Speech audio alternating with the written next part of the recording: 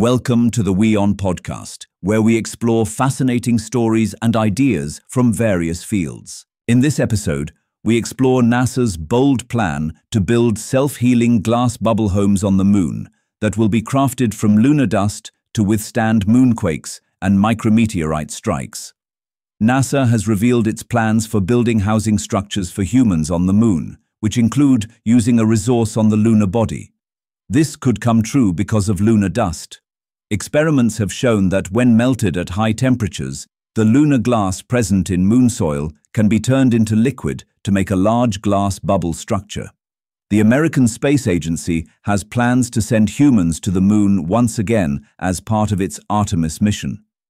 The 10-day Artemis 2 test flight is set to launch by April 2026 and will be the first crewed flight to the moon under the Artemis program. Then, with Artemis 3, NASA is aiming to land humans on the moon for the first time since the Apollo missions. This is being planned for mid-2027. The glass bubbles are being planned by a company called Skyeports. The American space engineering company has already tested the technology to blow bubbles from lunar glass. However, they have only been a couple of inches wide. To build habitable homes on the moon, the scientists will have to expand them by hundreds or thousands of feet. The process would involve using lunar glass, a material that is present in the moon's soil, or regolith. These glass, rocks, and mineral fragments would be collected by those who reach the moon. The lunar glass will be melted in a smart microwave furnace and a technology similar to that employed in a domestic microwave oven. The smart microwave furnace will not only help with melting the lunar glass, but also blow it into a bubble.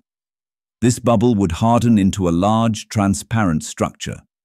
The compound used to build these lunar homes could also change to make the eventual glass self-healing. This would be essential in case the glass structures sustain any damage caused by micrometeorites or moonquakes. The glass would be made of polymers, which can reorganize themselves after any cracks. To power these homes, the sun's energy would be harnessed using solar panels. Since transporting materials to the moon would be extremely expensive, they would be altered to serve multiple purposes. For example, huge gas pipes would be used to blow the melted glass and could later be used to create the entrance once the bubble has been created. All fittings inside the bubble would be 3D printed using materials gathered from the moon. Skyeports Chief Executive Dr. Martin Bermudez has big plans for this technology, not just on the moon, but in other places in space. He hopes to build entire cities of glass spheres, connected by glass bridges on the moon. He thinks they can also be placed in orbit someday. Thanks for tuning into this incredible story.